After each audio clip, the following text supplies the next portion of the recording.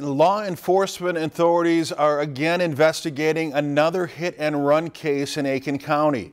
The victim is 85-year-old Margaret Johnson, who was found dead next to her mailbox. Our Logan Gay has more on the investigation. Margaret Ann Johnson was simply checking her mail on a Friday afternoon when she was struck and killed by a vehicle. Mrs. Johnson was standing near her mailbox on Highway 47, approximately 3.5 miles east of the city of Aiken.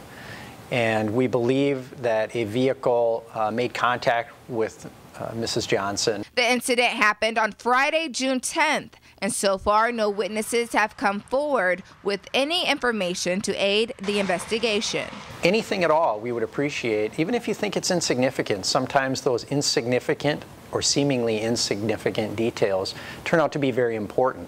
So we would ask that you would call, if you have any information at all, call the Aiken County Sheriff's Office or the Minnesota State Patrol. The Minnesota State Patrol says it's possible that the driver might not know their vehicle hit Miss Johnson. Someone may not have known that they made contact with Mrs. Johnson.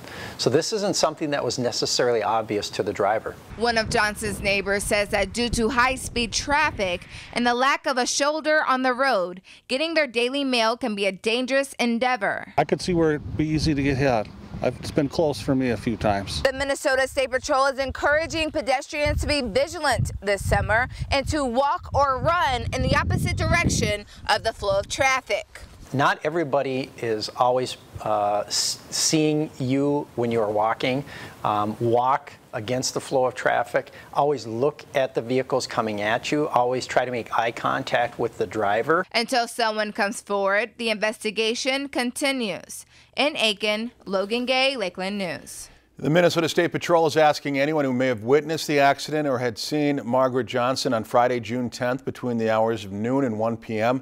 to please contact the numbers on the screen. If you've enjoyed this segment of Lakeland News, please consider making a tax-deductible contribution to Lakeland Public Television.